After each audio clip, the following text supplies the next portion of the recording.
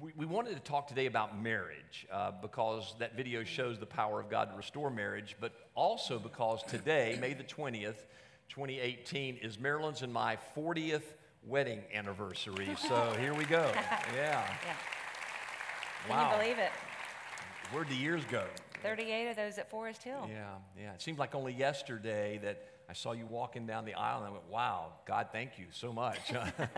And then also we came here in 1980 and haven't left. We love this place, don't we? We do. Yeah. So we want to talk today about marriage. And please know this message is going to include singles because the text I'm going to read from includes singles, words from Jesus himself. So it really is a message about relationships, but especially marriage, to give you encouragement, really, amidst what we have learned is a false narrative about 50% of all marriages in America breaking up, and the church is right there with that statistic. It's just not true. It's an urban legend. So if you're ready, let's jump into the text today from Luke and Matthew's gospel. The teaching that we're in right now, the series is entitled Tough to Swallow. This is some difficult teaching from the lips of Jesus about divorce and remarriage, but you know, if we're faithful to this book, we need to teach this as well. So out of reverence for the reading of the scripture now, if you're able, would you please stand? From Luke 16:18, Jesus said these words, "Everyone who divorces his wife and marries another commits adultery. And he who marries a woman divorced from her husband commits adultery." So you're going, what does that really mean? Well, let's look at Matthew 19, where Jesus expanded upon this teaching. This is the word of the Lord. "And the Pharisees, who were the religious leaders of Jesus' day, came up to him and tested him by asking, 'Is it lawful to divorce one's wife for any cause?' He answered, 'Have you not read that he who created them from the beginning made them male and female? And said, therefore a man shall leave his father and his mother and hold fast to his wife, and the two shall become one flesh. So they are no longer two, but one flesh. What therefore God has joined together, let no man separate.' They said to him, 'Why then did Moses command one to give a certificate of divorce and to send her away?' He said to them, 'Because of your hardness of heart, Moses allowed you to divorce your wives, but from the beginning it was not so. And I say to you, whoever divorces his wife except for sexual immorality and marries another commits adultery.' The disciples said to him, 'If such is the case of a man with his wife, it is better not to marry.' But he said to them, 'Not everyone can receive this saying, but only those to whom it is given. For there are eunuchs,'" if I may use singles there, "there are singles who have been so from birth, and there are eunuchs who have been made eunuchs by men, and there are eunuchs who have made themselves eunuchs for the sake of the kingdom of heaven. Let the one who is able to receive this, receive it.'" The word of the Lord. You may be seated.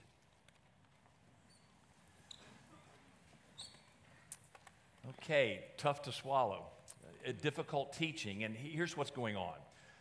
In Deuteronomy chapter 24, verses 1 through 4, there was a teaching in the law on how a woman could divorce her husband, and it was a teaching that was very clear from Moses. Well, over the decades and centuries thereafter, a debate arose, as is often the case, between the conservatives and the liberals. The very conservative believe that you cannot get divorced for anything except sexual immorality. The liberals believed you could get divorced for if your wife burned the toast, anything and everything. So Jesus enters the scene as a renowned, thoughtful, intelligent rabbi. The Pharisees, the religious leaders, come to Jesus and basically ask him the question, who's right, the conservatives or the liberals? Is it right to divorce for any and everything, which is an easy-greasy culture, or should it be much more difficult? And you'll see that Jesus sided with the conservatives. He said it should not be commonplace, especially among those who believe. And then he gives 4 distinct teachings that Marilynn and I want to cover in this text, but then move on to especially the encouraging words we want to give you today. First of all, when asked the question, do you side with the conservatives or the liberals on this, the first place Jesus goes is original intent. He goes to Genesis 2:24 and Genesis 1:27 before the fall. He said that God made everybody male and female, two distinct genders. And then those male and females leave their families in Genesis 2:24 and they come to one another and they make a long-term permanent commitment to one another. They cleave into one another. And then Jesus gives the goal of marriage, and that's that two distinct, very different people, male and female, come together and become one. It's almost like Eve was created from Adam's side, and then through marriage, she comes back and they become one. So again, the goal of marriage is for the two to become one. And that was original intent from the beginning. It was. So then the next step after original intent, Jesus said, was giving a reason for why divorce occurred. For after teaching on original intent, and that was God's design, the Pharisees asked the question, well, then how come Moses granted a certificate of divorce? And Jesus said, well, it's because of the hardness or the selfishness of your heart. For what would happen in that day is a man would divorce his wife, marry another for convenience, a week later divorce her, remarry his old wife, abuse her some, then divorce her again if he found somebody else he wanted to marry for a period of time, and that would go on and on. So Moses' teaching was really to protect the wife. That once the divorce had been made, she was not to remarry her husband who was abusing her. And we've actually seen this and heard about it in cultures today, haven't we? Yeah, a friend of ours that was just visiting us from the Middle East said in his congregation there was a woman whose husband not only had married her, but then he had 3 affairs, and in their culture they had to marry him. So he had married 3 wives out of convenience. And the sad thing is she was staying there and she was having to serve those wives. And it's interesting that our friend who's the pastor of a church had brought her into his church and was helping to rebuild and restore her life, that she didn't have to live under that. Right. And Jesus makes it clear that the reason that kind of thing happens, and husbands and wives today go through divorces, plural especially, is because of the hardness of your heart. It's because of selfishness. You know, extensive studies have been done. I'm really joking, but the reason people get divorced is mostly because of selfishness. Yeah. Of the hardness of their hearts. They want what they want when they want it, and they just get rid of the old to get in the new. And Jesus said that was never God's intent from the beginning. He wanted a permanent relationship where 2 people become one. So that's the reason divorce happens. Then Jesus does give an exception. The word is porneia, sexual immorality. It means any sex outside the covenant bond of marriage. Any. And I'm thinking if he lived today, he would include pornography in that. Interestingly, the word sexual immorality, porneia, is the word from which we get porn or pornography. That God intended that special union to be sealed with continually by the sexual relationship between a man and a woman. So when adultery or fornication or something like that breaks apart that bond, the person who is offended has the right to remarry. But what Jesus' tough teaching is, he said, if you are the one who offended the other, if you're the one guilty, if you remarry, you're forcing your new wife to commit adultery. And you're committing adultery. Plus, you are causing your wife, whom you've left, to marry somebody else and really commit adultery, because that bond should not be broken. I mean, that's the teaching. And it's hard. Now, we want to make sure that we state clearly right now that we understand that some, maybe many of you, are in your second marriages. And I think Jesus would say to you, if that's where you are, work hard to make this one work. Work hard to make this original intent. Work hard for that permanent bond where 2 become one. I'm sure that's what he would say to you. But he's taking the conservative position.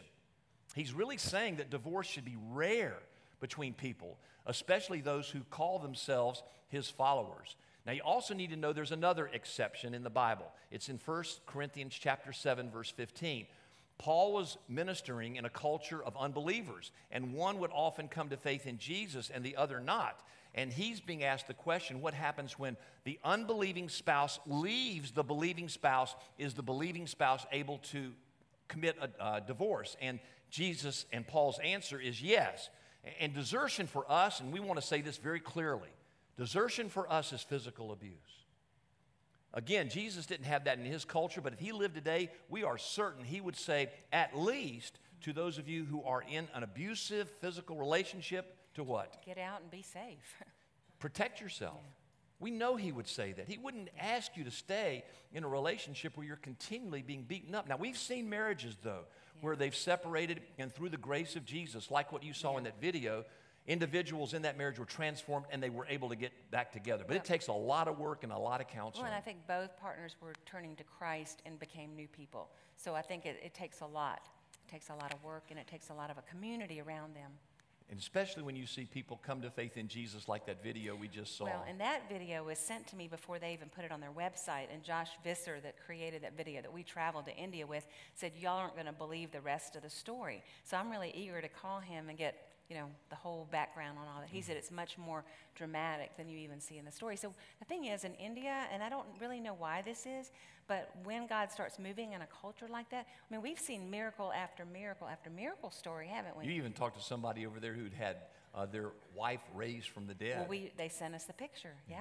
So it's just, I don't know. We can't really ever say God loves one culture more than another, but I think when he's moving, and remember, a lot of them had never even heard the name of Jesus, and when he's moving to get the gospel message out, it just seems like there are amazing things that happen. You see individual lives transformed by the power of the gospel. You see marriages transformed by the power of the gospel. You see communities transformed At the very by the least, power of the gospel. it gives us hope that God really is that strong. And if he did it there, he can do it here, folks, for you as well. He really can. Would you praise God for that? He can do it for you.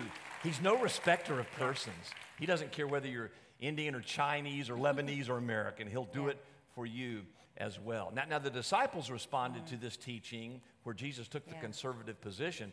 Man, might be better not to get married. And Jesus didn't give them an out. He said, it's tough. I mean, we've been married 40 years today. It's not been a perfect marriage. We bumped each other on more than one occasion. Well, you always say the two people, when they get closer together, they bump more, right? Bump. So we've gone through our bumps. And we've had to practice Ruth Bell Graham's famous quote. Two forgivers. The best marriages are made up of two forgivers because you have to constantly say, I'm really sorry, man, I blew that one. Please forgive me. And the other extend grace, which is what Jesus has done for us. But we like being married after 40 years. That's the good news. Well, let's take a moment and do the last section after Jesus said, this is a tough teaching. Then he went into a teaching for singles as well. And he said, there are some singles that are called to be such. And Paul made that clear in 1 Corinthians 7. We talked to a young man at the last service that said, I think I'm being called right now because of X, Y, and Z in my life to give my full attention to this and to be single at least for a while. Yeah, and there are others, though, that we've met, not many, but a few who really have devoted themselves to the cause of advancing the kingdom of Jesus, and they know that having children and a spouse would make that more complicated, more difficult. So they feel called to being single to spread the kingdom of God. And Jesus addresses them. Now, some of you want to be married. You're single and you desire that. Talk about that, please, like my honey. dear friend in Africa. She was trained as an accountant, brilliant woman. And when I was over there the last time, she said, I read all the teachings about singleness, and everybody says I'm supposed to be content as a single. And she said, I am content. I have a deep faith in Christ. But she said, I go back and I read Genesis, and it says it's not good for man to be alone. And she said, I think that means it's not good for woman to be alone. So I'm just going to believe that God has a spouse for me. And she just clung to that.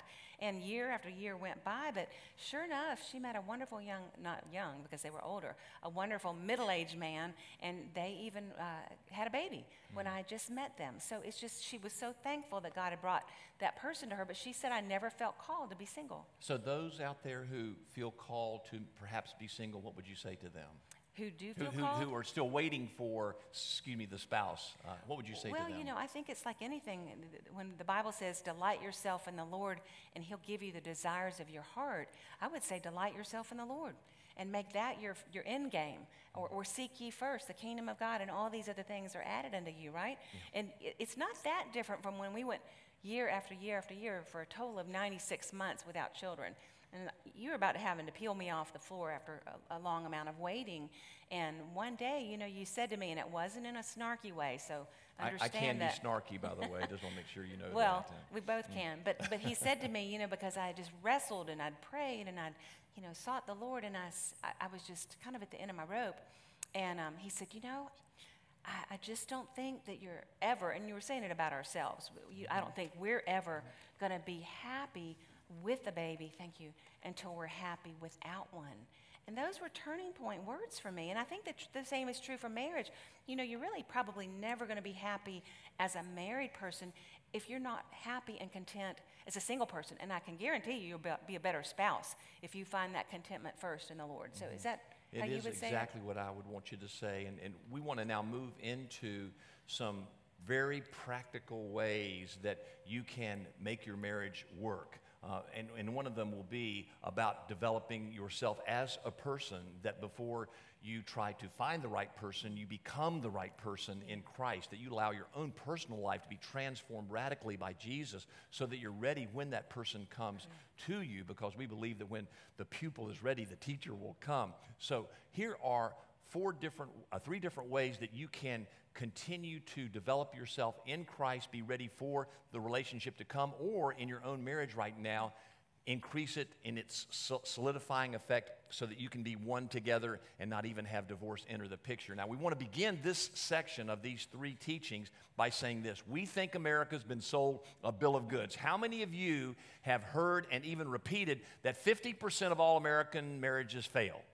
We've all heard it. Yeah. How many of you have said, and it's about the same in the church? Now Marilynn and I are raising our hands because we've said it too. But we have done recent research with a lot of new information that has convinced us that that is urban legend. It's not true.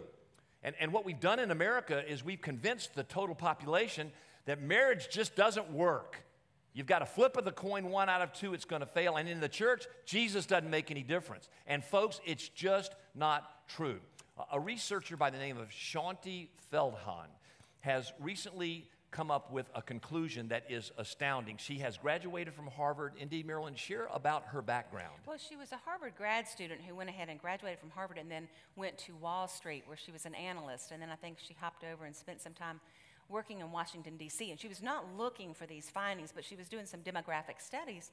And she began to see statistics that were sort of surprising to her, because like us, she had always heard that 1 out of 2 in divorce. And so she began to find out that if you really break it down and do a thorough study and actually use good science, that the research does not show that marriage is in as bad a trouble as everybody thinks, even though we all know marriages that are breaking up, don't get me wrong. But she said that the divorce isn't the greatest threat to marriage. She says it's more the discouragement or the bad press. She thinks that's the biggest threat to marriage. And here's what she discovered, that 71% of all American marriages are satisfied. 71%. And that didn't include the widows or widowers who had satisfied marriages. She estimates that as many as 75 to 80% of American marriages are satisfied. Now, she'd be the first to say that 20 to 25% is still too many.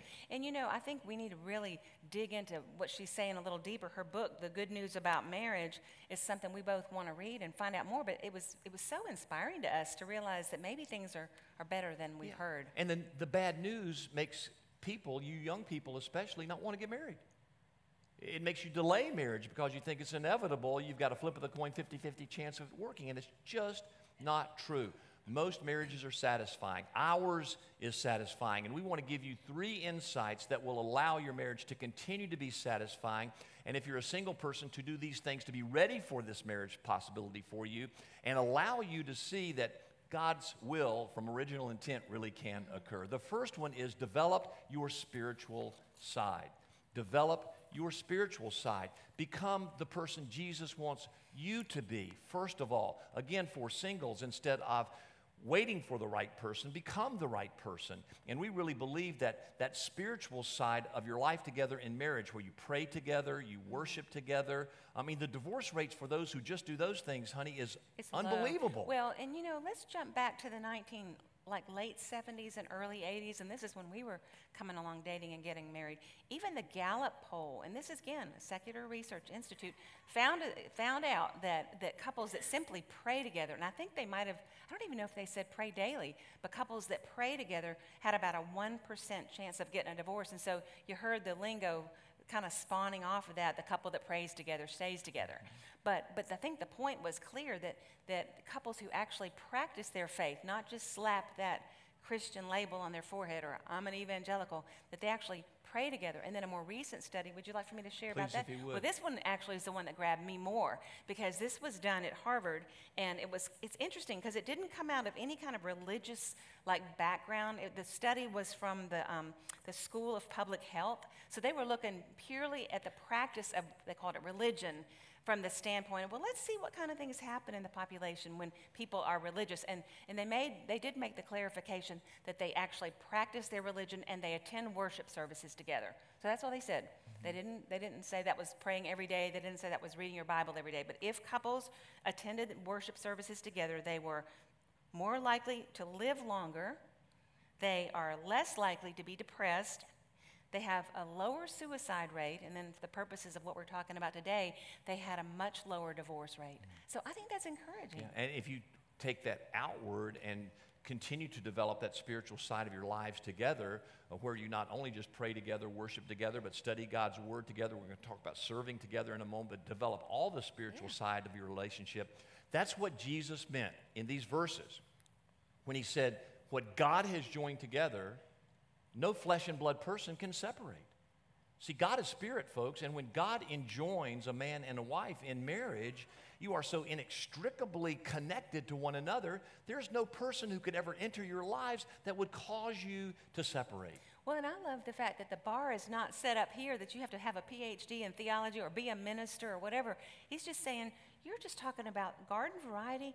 You go to church with your wife and you practice your faith like you would as a Christian, and don't just slap the label on your head. Just practice what you say. It is the surrender of your life to Jesus. It's a childlike faith, isn't it? Well, like we saw with Monica. That just gives their lives to the Lord and operates in the trust and surrender with Him. And day after day and month after month and year after year. And of course, I'm going to make this quick statement for you men out there. I believe we're equal in our marriage in every way. I mean, who thinks I outmarried myself, that I outran my coverage? Thank you very much. I really did. It's a no-win question, right, guys? So just forget it. But the truth is, God has called me to be the spiritual leader of my home. He has. Because I think men tend to let women do spiritual stuff, and we need to step to the plate. So I'm the one, when we're together, who initiates prayer. I'm the one who reads the scripture to my family. I'm the one who makes worship an important part of my family life. My kids, Marilynn, see me as the leader, and they will naturally want to follow dad, husband, who will lead his family in a godly way. Again, it's not neurosurgery. It's something we all can do in a simple way, and when we do it, I think God cements our marriages and our families together. And that's not to say that we don't all have spiritual interaction and that I don't share scriptures with the kids too or bring them along in our faith journey, but I think we like it that they see that you're leading. And if the husband isn't, then the wife's going to have to step to the plate, right? Well, one more school shooting this week. You tired of them? I am. And why won't people look at two things I think that's at least contributing to it? One is the breakdown of the family. And secondly, the mocking of God in our culture. Will we not look at those things and see that they don't have a downstream effect upon how especially children behave and seek after a culture of death, not of life? So develop your spiritual side. Single, married, that will help cement marriages together. Singles, it will prepare you for marriage. Secondly, develop the relational side. Talk about that. Yeah, and again, this is all just basic human love for one another. It doesn't mean you have to go get a master's in counseling. But we always say to people, you're not going to develop a good relationship unless you spend time together. And people try to tweak it and figure out all these different relational dynamics that they can bring to bear in their marriages. And I kind of just want to say, just be together. I've had couples tell me, oh, we're having so many problems, we don't like each other and we're fighting. And then they'll come back from a vacation and they'll say, but we really like each other on vacation. And I'm kind of like, well, if you didn't like each other on vacation, then you can remember how to like each other. And you did get married for a reason. So I think it's just something happens when you spend time together. So we just echo something we've said repeatedly to you through the years. Make sure you have a regular weekly time together, date night, day off, whatever it is, and you spend time together. Become each other's best friends. It's not difficult. Here's what Marilynn and I do. On that time together, drinking a cup of coffee, I ask her, honey, how's your heart? How's your heart? And she shares with me her struggles, things I can pray for, whatever that might be. And then interestingly, she looks at me and says, David, how's your heart? and I share with her some of the things going on in my life, and then we pray together, and we become each other's best friend. If you'll develop this relational side and become each other's best friends, which is not commonplace in our culture, because we're hearing repeatedly numbers of men and women to their friends bashing their spouse. Well, I mentioned that in the book because that's one of the reasons I wrote the book about how to honor your husband, is because some of my really young friends were saying things to me like, yeah, we're going out to lunch with our girlfriends at work, and they're bashing their husbands so much, we don't even like to go out to lunch anymore. And I thought that was kind of a female thing until this weekend at a wedding, a husband said to me, you know what, I'm kind of tired of being around my guy friends because they're always bashing their wives. So I'm thinking, you know, that's really gotten down to a low level. That means the relationship already has started to deteriorate.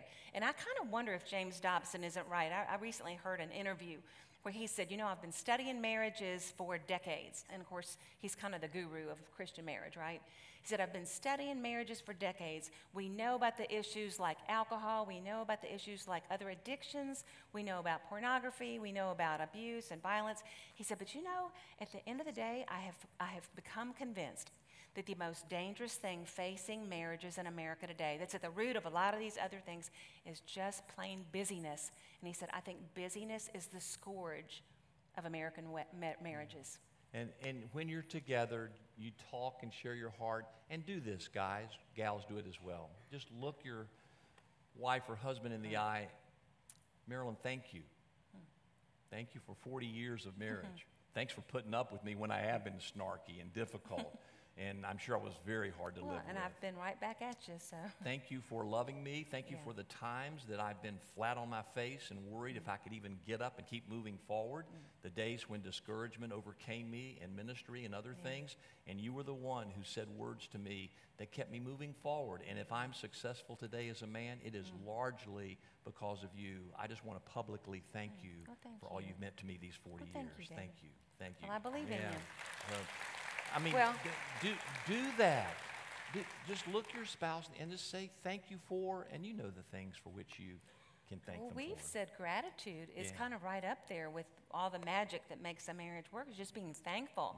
And the other thing is, you just kind of did this. I didn't know you were going to say that exactly, so thank you. But believing the best about your spouse, you know, there's some really neat literature out there. And Gallup is so funny. I wonder, don't you ever wonder how they get an idea to study this? But Gallup wanted to know what are the ingredients of the best marriages. And Marcus Buckingham was the actual researcher. And he found, you know, that when you look at the best marriages, one of the traits that arises to the very top is that the spouse believes better about the other spouse than they believe about themselves. In other words, you think better of me than I think of myself, and I think better of you than you think of yourself. And the cool thing that happens there is that, I think, fosters just plain old gratitude, don't you? I do. And before I forget it, Marilynn and I have written 2 books, 8 Ways to Honor Your Wife, Honor Your Husband. I have a companion to this book. And we wish we could counsel with every marriage out there, every single. We wish we could. But we wrote books, and please, they're available in the foyer. If you can pay $10, great. All the money goes to missions work, like in Mission India. That's where it goes, not to us personally. We don't profit from them. But also, it's a chance for you to read our advice to you in a one-on-one way from a book. So that's why we wrote them. We hope they might help you. Well, and like I said, in my case, I was somewhat prompted to write the book just by the growing levels of disrespect and dishonor. But as we both got into it, we realized that, you know, God wants marriages to work. He doesn't, again, set the bar up here. He sets it down here. And there's some really basic things people can do to make marriages strong. Develop your spiritual side, develop your relational side, and thirdly and finally, develop your service side. Talk about that. Yeah, well, I always say that serving is self-help, and I don't think I made it up, but I sure do believe it. In all those years that we couldn't have children, it's so odd that the one thing, you know, I tried to pray myself out of the funk. I tried to memorize enough scriptures that I would finally get healed, and, you know, it just took forever. And I somehow mysteriously discovered that when I started giving my life away, particularly to the least and the lost, and I started down in the urban community, and then I found my way over to Africa, but when I was serving the least and the lost, it was like serving was self-help to my own soul. So I have concluded, and we've watched this in our marriage, that when we serve, and especially if we're serving together, it makes our marriage stronger. It does indeed. If you're trying to become one, if that's the goal of marriage, which it is, to become one, 2 very different people become one, you develop the spiritual side, you develop the relational side where you're my best friend, as I've teased so often, It's easy to leave your spouse. It's impossible to leave your best friend. But this ministry side is another super glue It's of like becoming super one. glue. And the thing is that you might be looking at us and saying, oh, well, you know, you're the pastors of our church, and so you can hop on a plane and go to Nepal or India or wherever. And that is true to some degree, although there are families throughout our church that have gone on mission trips together who tell me that this has strengthened their marriages. And maybe you can't go overseas, but some go down and serve in the homeless shelter, or maybe they're reading buddies at school. Or I love the creative idea of finding the child in your kid's classroom that's misbehaving the most and bring that child home with you and start to reach out to that family. Or we have families throughout our church that are doing foster care. There are all kinds of ways I've watched people in this church find a way to serve others. And it's funny, but we watch the marriages grow stronger, they get stronger, almost like as a byproduct. I don't even think they would say to us, oh, our marriage has gotten stronger. But we notice it, and we see that bond. One final thing before we stop, and that is another study that we have referred to in the past but still exists today, and we've given this challenge over time. Give your marriage the 5-year commitment. Now, this is assuming that in the 5 years that you commit, closing the door from the outside and saying we can't get out, you're going to practice spiritual principles and do the very things we're talking about. So if one does it and the other doesn't do it, it's not going to work. But if both of you will work hard and close the back door for 5 years, studies show that the satisfaction level in your marriages rises to the national norm. But you know, and I know what you're saying about both people having to commit, but I'll never forget that I was out in the foyer a couple years ago, and a lady came up to me and she said, you don't know me, but I heard David talk about that 5-year rule, and she said, my husband was kind of wandering, but I just decided myself I was going to really trust the Lord and commit to 5 years. Well, she did, and she just kind of kept doing the right thing and again, drawing close to the Lord. Well, he kind of caught the wave, and then he started growing, and she said, you know, we are strong now after 5 years. We're so glad we didn't give up. And she said, and our children are so glad that we didn't give up. So even if you're the only one in the marriage to start with, and again, it's different for each of you. There's no magic pill. We saw that in the video with Mission India. With the little child as the one. And the mom wanted to give up. The dad was abusive and alcoholic, but they kept loving. And the power of the gospel eventually transformed his life and the marriage. And there was a team around them that kind of stepped in, that brought some boundaries. And I think it's just amazing here that really without the community of faith, you're kind of a lone ranger. Get involved in the church, folks. Jesus loves his church.